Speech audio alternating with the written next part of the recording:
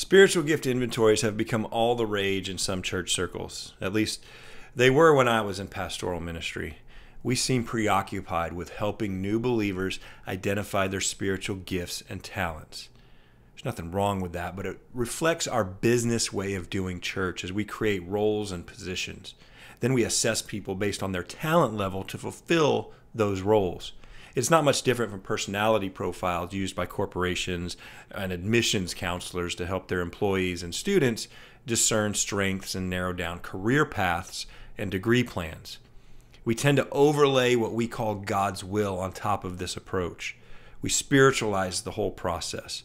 God is leading you to be a singer. You are so organized, God has designed you to go into administration. The Lord gave you the gift of hospitality. I can tell because of how friendly and kind you are. While there is mention of spiritual gifts in the New Testament, the overwhelming emphasis is on fruit. Qualifications for service and leadership were based on character, not talent.